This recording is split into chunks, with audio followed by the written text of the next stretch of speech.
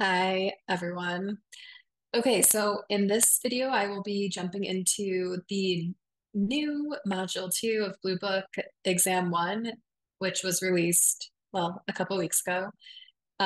So let's jump in, go over the questions, and see how to solve them with amazing techniques. Okay, so first, number one, which expression is equivalent to 9x squared plus 7x squared plus 9x? Well, this one, I simply just need to add the common terms. So in this case, they each have x squared in common. 9 plus 7 is 16. So 16x squared plus 9x, which matches correct option D. Continuing our journey. Of 900,000 beads, 828,000 are silver. What percentage of the beads are silver? Well, I can just put 828,000 over 900,000 and see percentagely what that equals. So 828 divided by 900 is equal to 0.92, aka 92%. Okay, so far they're starting easy. Okay, what is the value of 3t? So here, 6t minus 20 plus t is equal to 40 plus 4t. All right, so simplifying that, on this side you'd have 7t minus 4t, so it's just 3t. Move the 20 over, it's 60, and that's it. I can stop there. Don't take it further because you're asked for the value of 3t. The trap would be to, I suppose, give the value of t. Okay, moving on here. I have 5x plus 4 equals 4x plus 4 plus 29. And I'm asked for what is the value of x plus 4? Okay, so since these are, well, I have x plus 4 in front, instead of distributing, solving, and making it a long process, um, we can do that. So let's do it. So I can subtract out the 4. So do 4x plus 4 from each side.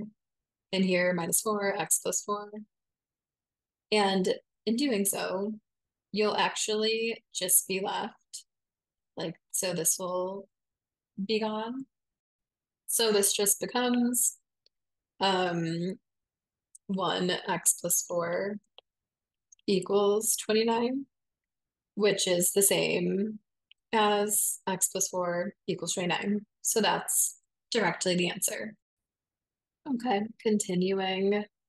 Oh, a neighborhood consists of a 2-hectare park and a 35-hectare residential area. The total number of trees in the neighborhood is 3,934. The equation 2x plus 35y equals 39 or 3,394 represents a situation. Which of the following is the best interpretation of x in this context? Okay, so here basically this would be referring to the 2-hectare trees. This would be referring to the 35-hectare trees. And x would be however many number of hectares there are, and y would be however many 35-hectare trees there are. And since each of them is essentially, it's I would be increasing by a constant speed, so it would be aka the slope. I know that the x would be the average number of trees per hectare in the park. Okay.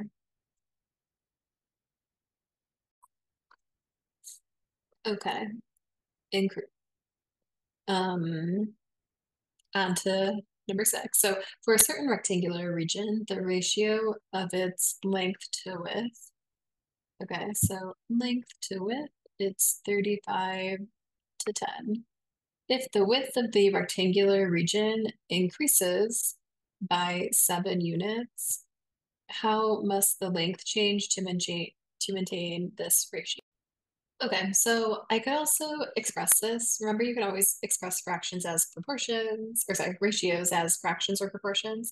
So I could say the length to width is equal to 35 to 10 at the present moment.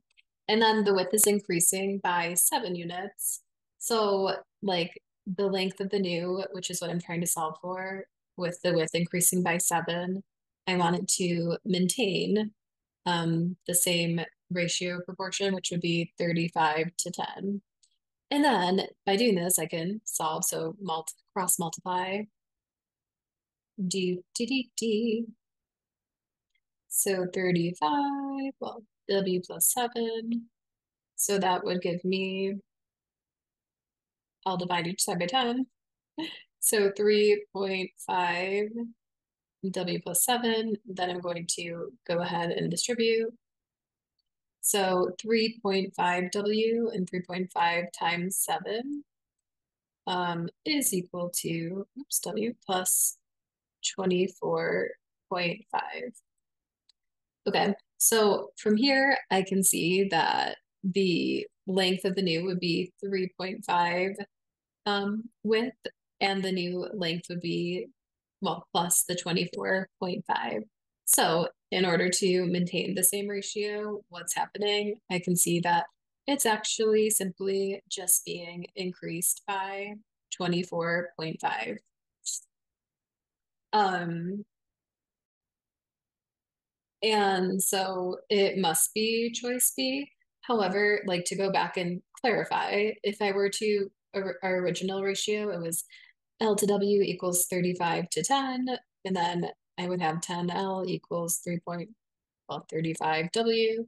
So the original length was 3.5 W. And I can see that's what this is. So the length of the new is increasing by 24.5. Okay, amazing ratios. Continuing our journey. So p equals 9 plus 14 over n. The given equation relates to numbers of p and n where n is not equal to 0 and p is greater than 9. Which equation correctly expresses n in terms of p? Okay, so basically this is just rearranging equations. So I can move p minus 9, to the others, move the 9 to the other side. That would give me 14 over n. And then if I just want to get n alone, I can multiply by the reciprocal, which would just be this multiplied by 14. And then I would also multiply this by 1 over 14. And so just you see, this cancels really nicely. And then over here, we would have p minus 9 over 14 is equal to 1 over n. However, I don't want 1 over n, I want n over 1. So final step, like I would just basically invert this. So I can see the answer must be D. However, just to show maybe a bit clearer, I can cross multiply and then I divide each side and I see that it's 14 minus p over n, which matches option choice D. Okay, amazing. So number 8, for the function f for each increase in the value of x by c, where c is a positive constant, the value of f of x increases by a factor 27. Which of the following equivalent forms of the function f displays 1 over c as a coefficient of x? Okay, so basically what this means is that every time you change x by a particular amount, that the function is going to increase by a factor of 27 or be 27 times bigger. So the easiest way to approach these problems where they ask for, displays as a coefficient of x is just simply plugging in numbers because it's a way to make these complicated problems easier. So let's take a look, for example, if I plug in 0 for x for like all of the answer choices, example, if I go with A and I do f of 0 is equal to 48 times 3, 1/2 times 0. that's going to just result. So like this becomes zero, then this would be zero, so it just becomes one, this whole expression. And the same would be true for all of them, essentially. So for example, in option B, if I do 48 times 3 to 3 cubed to the 1 to the 6 times 0, again, this becomes 0, and then 0 gets distributed to the 3, so it's 3 to the 0. So again, this whole expression just becomes 1 and it's equal to 48. That's going to be true for all the answer choices. So I need to plug in a number, another number. Um, so the next thing I would do is be like, okay, so let's try to make it just one. So if I make x equal to 2 here, that would make my calculations, for example, just to go back to A, if I put in 2, it would be 48, 3 times 1/2 times 2, which gives me do 48 times 3. And then I can see that the function would be, increasing by a factor of 3. Okay, so that's not what I'm looking for. So let's go, for example, in B. If I make x equal to 6, that will make this expression equal to 1. So that would be 48, 3 cubed times, well, 1 over 6 times 6, so 1. And then this, I can see it's increasing by a factor of 27. In particular, it would be 48 times 27, which is equal to 1296. So I would say that B is the answer. However, just to show like consistently why this works, I can also, for example, make x equal to 12. It's going to be quite a large number, but it would be, this becomes 2, so it becomes 48, 3 cubed, oops, sorry, 3 cubed multiplied by 2. So this would be 3 to the 6th power. And essentially, that will give me quite a large number.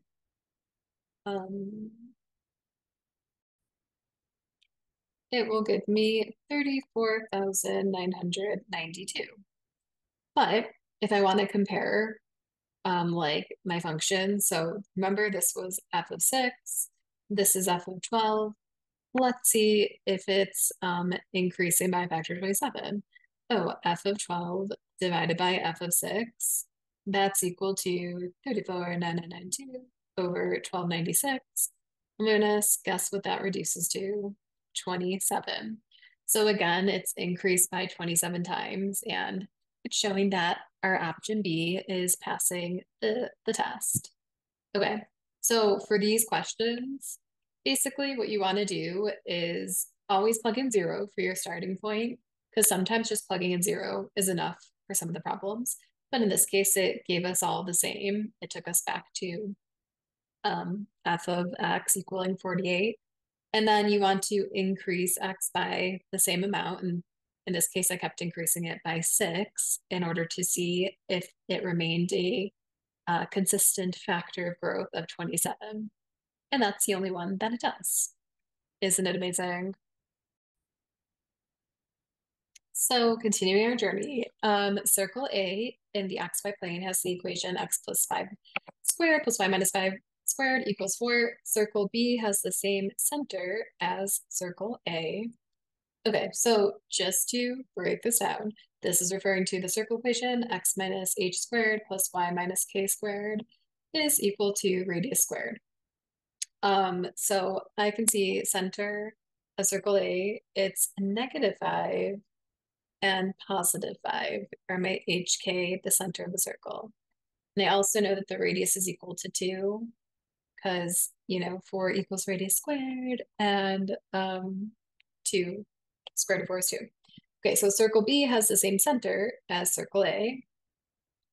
Okay. The equation defined in circle B, where k is constant, what is the value k? But it says it's 2 times the radius of circle A. So circle A has a radius of 2, therefore the radius of circle B would be 4. But then if I'm plugging this into the equation, I'm saying that this is actually equivalent to r squared. So it would be 4 squared and just 16 is the answer. So that's just interpretation of the circle equation. Okay, continuing. A business owner plans to purchase the same model of chair for each of the 81 employees. The total budget to spend on these chairs is 14,000, which includes a 7% sales tax. Which of the following is closest to the maximum possible price per chair before sales tax?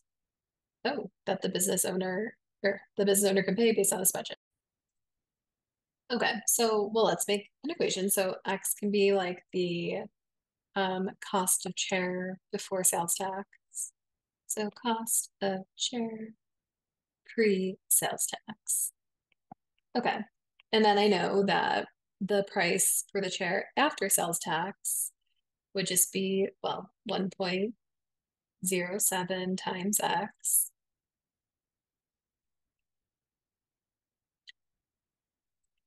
Cost after sales tax.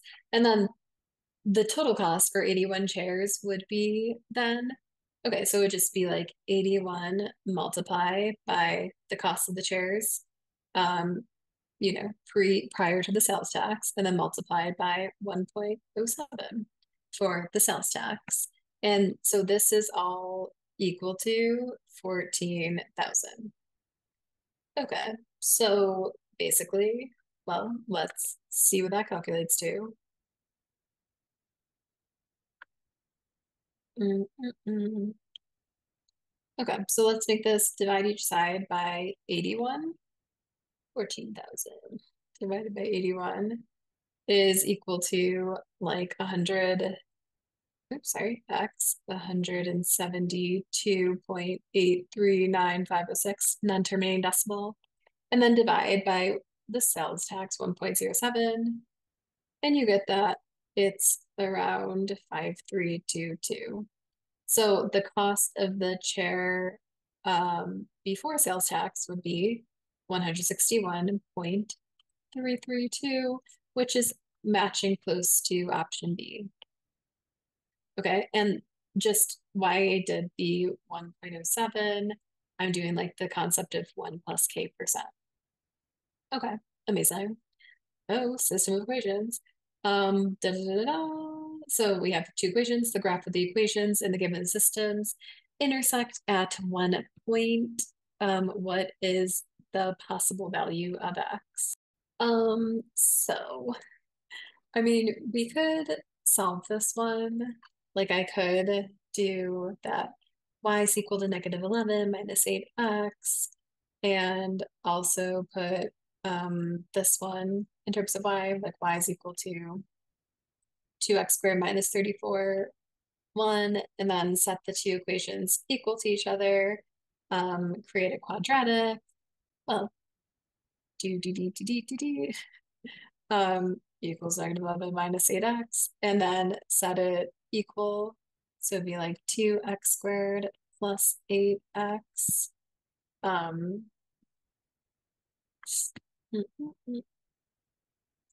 my brains, minus 330 is equal to 0.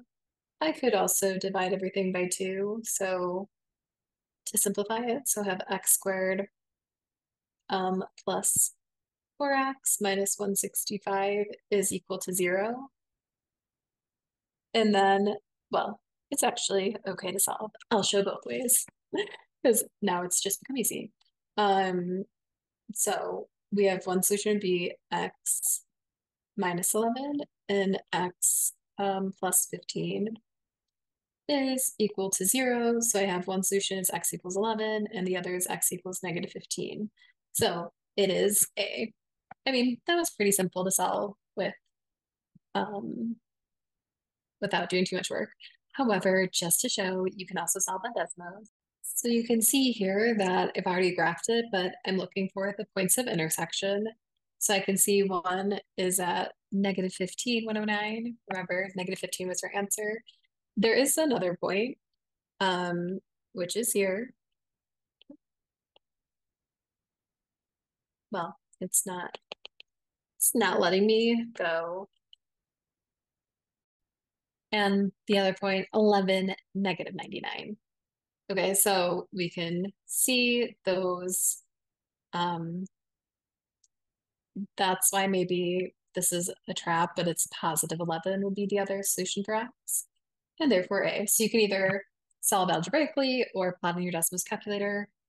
Do what makes you happy. Okay, next. How many solutions does the equation have? So 150x minus 90 is equal to negative 90 plus 150x. Okay, here I could solve this out and get that 0 is equal to 0, which essentially means that for every value, there's going to be infinitely many solutions.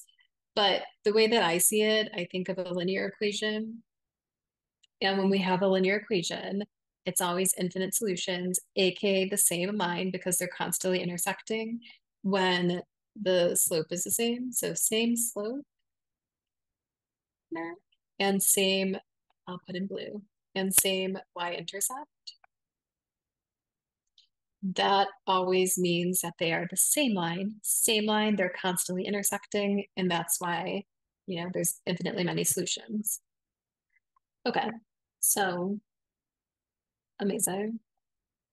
Continuing, when the quadratic function, the vertex is at negative 3, 6. One of the x-intercepts of the graph is negative 17, 4, 0. What is the other x-intercept? Oh my goodness. Okay, so this is just amazing quadratic knowledge. Okay, so here, negative 3, 1, 2, 3, 4, 5, 6. Okay, our vertex is here around negative 3, 6. I'm also aware that the other x-intercept, it's negative 17 fourths. And by the way, negative 17 fourths is equal to negative 4.25. So we have 4, we have 5, it's around here, the negative 17 fourths. And it says it's an x-intercept, so it actually is opening downward. But anyways, the point is, when you know the vertex and you have the other x-intercept, they're always going to be symmetric or equidistant. So for example, I can see the distance between 4.25 to 3. Here's a distance of 1.25. So therefore, my other x-intercept must also have a distance of 1.25. So what I'm just going to do is take negative 3 and add 1.25 because I'm going to the right, so I'm adding.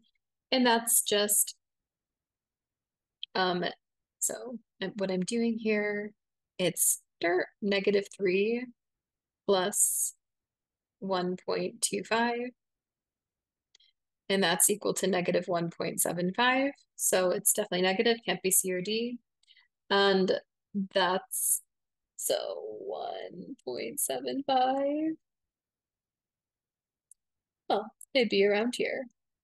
And you can see on my parabola, it's looking basically pretty equidistant, right?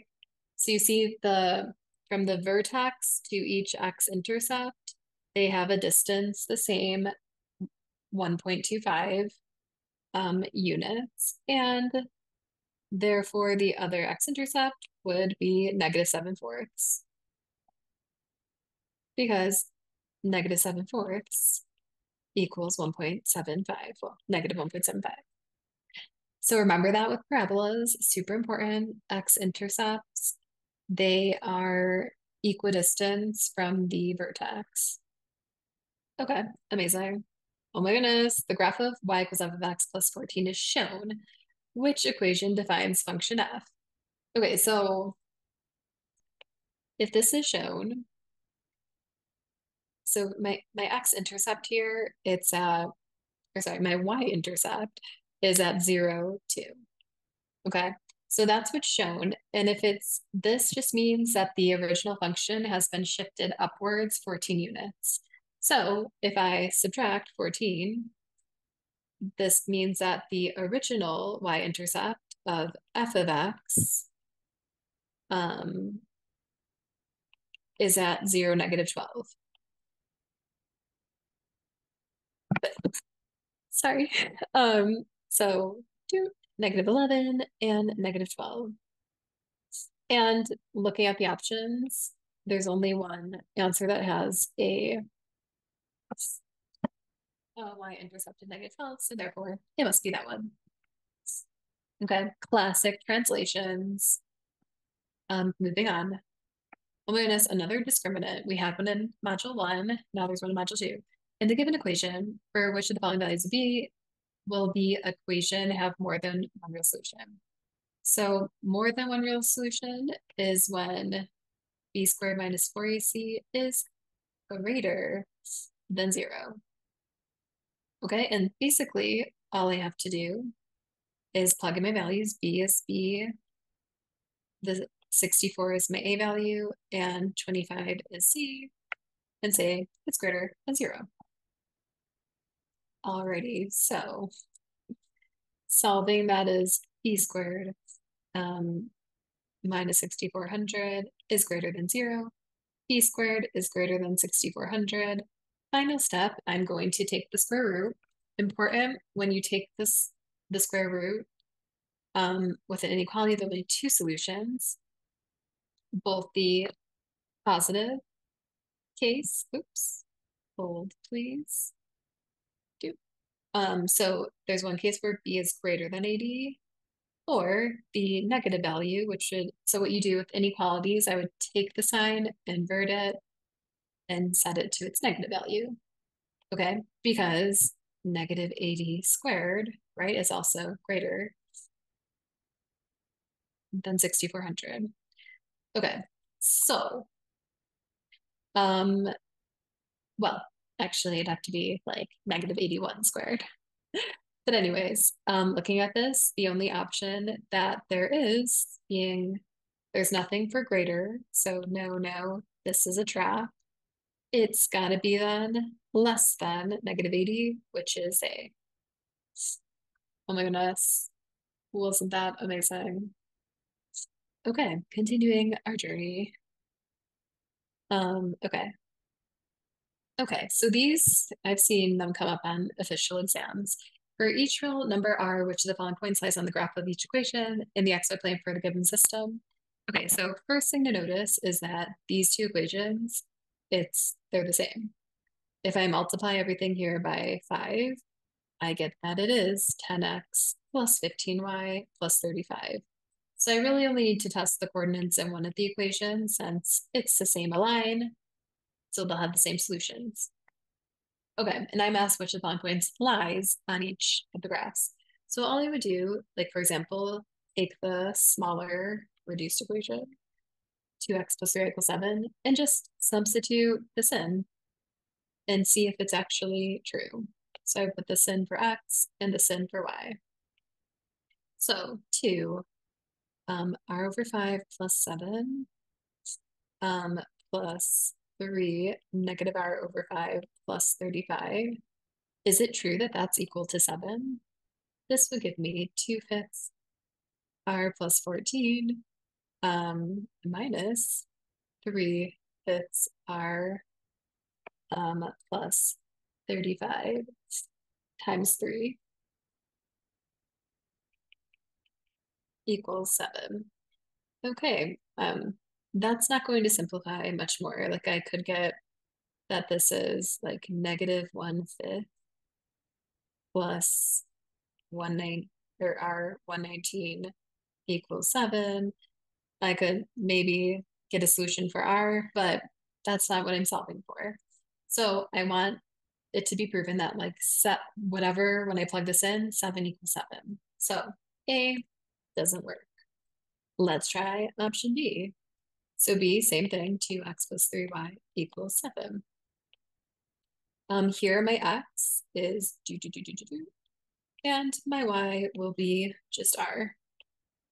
Okay, so here 2, -3 r halves plus 7 halves plus 3r equals 7.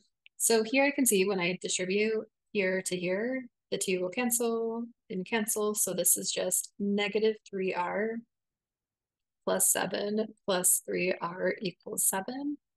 And I can see nicely these cancel and I get that 7 equals 7. This one checks. I can stop there. We have found our winner, option B. Okay. I noticed that for these ones, I've seen them come up relatively frequently. I'm usually looking for whatever coefficient I have in front. Like in this case, I had two, right? Then I look for a fraction with 2 so that it cancels nicely. But yes, I find for this one, substitution is a nice way to go. And it was pretty quick, right? Okay, pressing on. Oh my goodness, classic. In the given system of equations, t is constant if the system has no solution. So remember, if a system of equations, linear, has no solutions, that means they are parallel lines. And parallel lines have the same slope. Okay, so first thing to do is take original equation and always rearrange in terms of y. So this would be like -16y is equal to -4x plus 2, divide everything by -16. So you get 4/16 x minus 2/16. Likewise, for the other equation, we have ty equals 1/2 plus 2x. Divide everything by t. So we get y is equal to 1/2 t plus 2x over t. Important, I'm looking, parallel lines have the same slope. So final step, set the slopes equal to each other. 4/16 and 2 over t. And careful because like here they inverted the y-intercept and slope to try to trick you. So final step, well, I'll just cross multiply. 4/16 equals to 2 over t. And then I have that 4t is equal to 32. And t is equal to my answer, which is 8. Okay, these ones are super common. They're on many exams, so make sure you follow what I did. Okay, and an isosceles right triangle. Isosceles right triangle is always the 45, 45, 90. It has a hypotenuse length of 58 inches. Okay. What is the perimeter of this triangle? Okay. So this is also given to you on the formula sheet, but the proportions of a 45, 45, 90 triangle are x and the hypotenuse is x root 2. So I can say that 58 is equal to x root 2. And then I can divide each side by the square root of 2. And then I don't want square root of 2 in the denominator, so I'll rationalize it out. You rationalize by multiplying the top and bottom by root 2. So that gives me 58 root 2 divided by 2. And that's 29 root 2 equals x. So that means each side here is 29 root 2, and this is 29 root 2. And final perimeter would just be, well, 29 root 2 plus 29 root 2 plus 58, which is correct option choice C. Wasn't that amazing? Alternatively, if I find a lot of students don't like to memorize the 45, 45, 90 relationship of x root 2. You can also alternatively do Pythagorean theorem because it'd be x squared plus x squared is equal to 58 squared, and then you do 2x squared equals 58 squared. And then you would, solve it out. Let's see if I get the same. I think I will. So you would get 2x squared is equal to 3364. Divide each side by 2. X squared is equal to 1682. And if you take the square root of that, it is, yeah, approximately 29 over 2. So that's an alternative way, but I prefer the way I did it first. Okay, moving on. Mm, So for the linear function, the table shows three values of x and their corresponding values. Okay. It's linear, so first I can use my slope formula.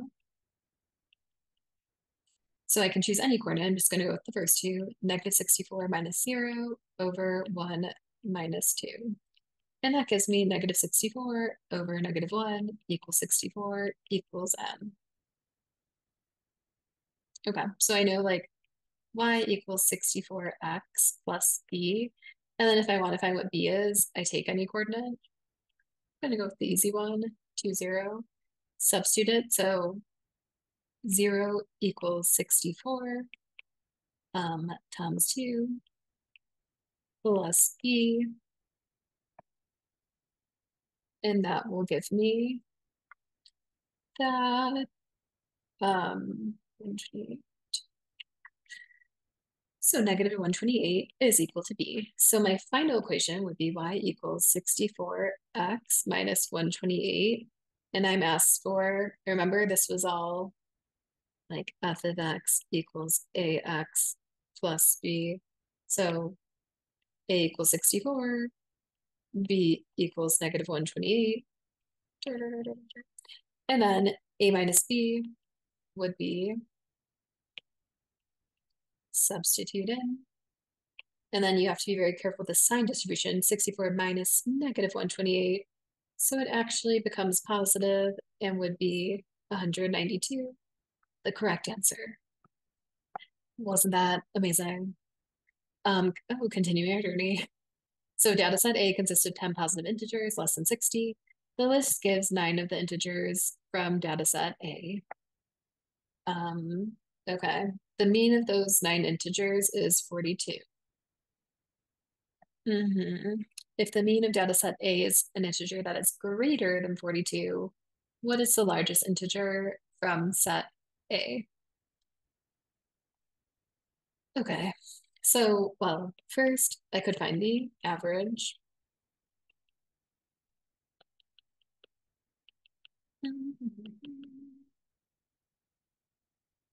So here's my 9 integers, and then I have like my 10th. Well, okay, hold on. So this divided by 9 is equal to 42. Okay, so if I add x to that, divide by 10, it says that the mean of the integer is greater than 42. Okay, so adding those together, I get that 378 plus x over 10 is greater than 42. Okay, and then, okay, if I resolve that out, this would just be like 378 plus x is greater than 42. So x, sorry, 420. And then x is greater than 42. Okay, and it tells me that because it's a 10, less than 60. Okay, so I know that falls in the range, like it's got to be bigger than 42, this value, but it's also going to be less than 60. And it says that the mean of data set A is an integer. That's super important. It's an integer. Okay, so remember, going back to here, in order for this to be an integer, it has to be divisible by 10. And so, for example, if I do 378 plus 43, that's not divisible by 10. So I want a number when I add it, it's going to be divisible by 10. The only integer that works, so Example, 378 plus 43 divided by 10, that's 420, that's 421. Well, it's 42.2.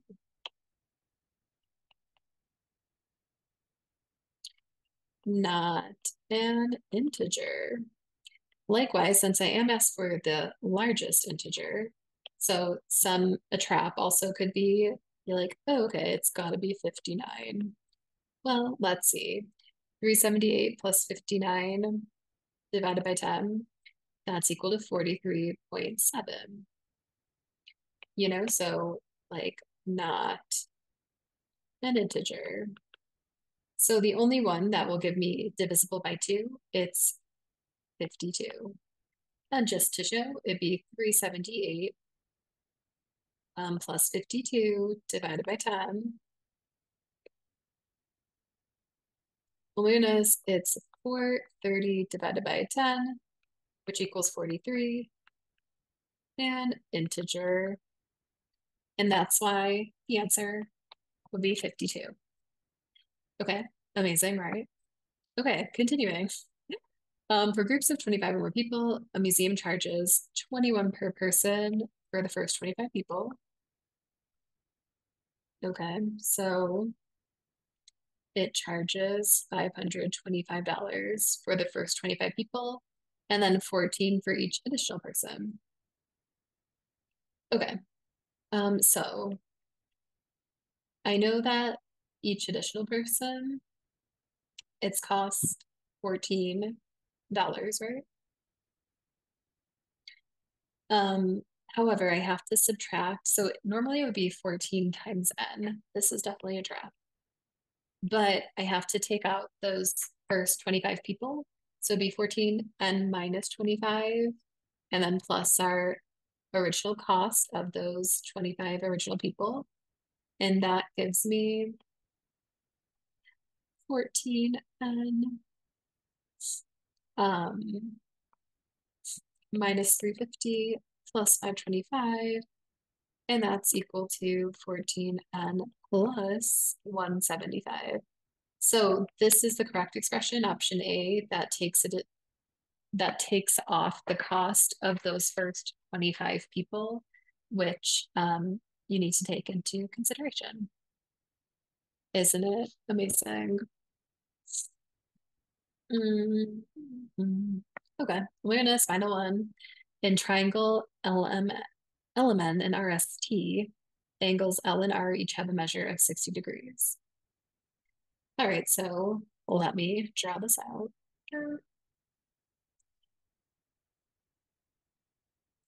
Okay, so I have L, M, N, R, S, T. And angles L and R are each 60 degrees. And I know that Ln equals 10, RT equals 30. Which additional piece of information is sufficient to prove that the triangle LMN is similar to RST? Okay, so MN equals 7. Okay, and ST equals 7. Well, right now, I've just, oh, it's not writing. Okay, there. It's, I see that they're no longer proportional to each other, the triangles. And since either for similar triangles, I have to know that all the angles are equal to each other, or that the sides are all congruent to each other, because if they have proportional sides, if the sides are in the same proportion, then it can also determine the relationship of the angles. However, this one doesn't work because it's ruining the like proportionality of the triangles. So therefore, not A. So if MN is 7 and ST is 21, would that be enough? So for B, we can see that they're each increased by a factor of 3. So that makes sense. However, in order for me to prove similarity, I would have to know this angle, because the side angle side theorem basically possess that there's two pairs of corresponding sides. So basically two sides are in proportion, which that checks, but the angle included between these pairs of sides is equal in both triangles. So since I don't know this angle, angle N or T, and if it's equal to each other, I can't know that they're similar. So not B. Looking at C, the measures of angles M and S are 70. So M is 70 and S is 60 respectively. Well, this creates a problem because then this would be 50 and then this has to be 60 in order for it to sum to 180 degrees. So that doesn't prove similarity. And finally, it must be option D. The measures of angles M and T, so M is 70 and T, wait, M is 70, okay, and the T is 50 respectively. So that's fine, which just means that then this one must be 70 and this must be 50. And since they have the same angles, now the sum of the angles are all the same, now I can prove that they are similar. So this is true because it's basically using the angle similarity criterion, which just requires that two pairs of corresponding angles need to be congruent in order for the triangles to be similar. And um, that's that's okay and amazing because I can see then, right? Like this correlates to this correlates to this, and this will correlate to this correlates to this side, and vice versa. So it's option D that proves that they are similar. Okay, amazing. So that completes BlueBook Exam 2, Module 2, with all the new questions implemented that College Board updated in August 2024. And yeah, I hope this information was helpful and useful. And I'll see you in the next video. Thanks for watching.